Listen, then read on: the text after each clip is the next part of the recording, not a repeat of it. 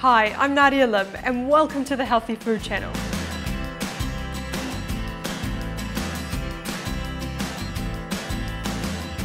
Today I'm making my lime and chili glazed salmon.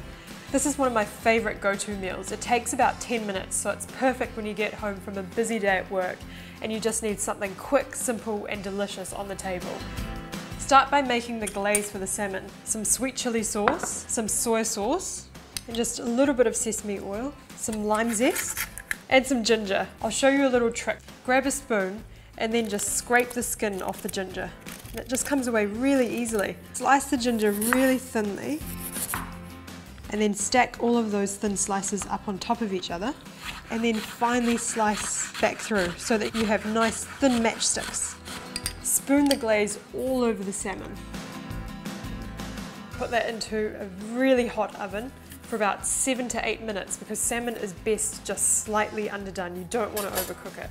I think this salmon's best served with some simple bok choy.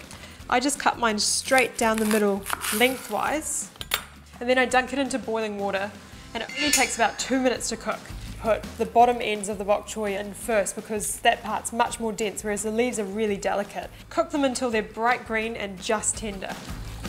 Toss it with a little bit of sesame oil and a tiny bit of soy sauce.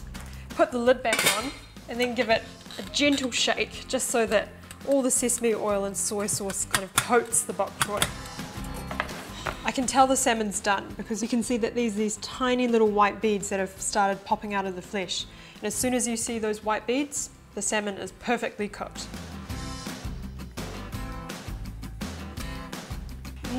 That glaze is so good. It's sweet and sticky and reduced, and it's just so yummy. When a dish is that colourful, you know it's going to be good for you. Now that's what I call a really healthy, tasty, simple and delicious midweek meal. For this recipe and more, go to my website, nadialim.com, and don't forget to subscribe to my YouTube channel.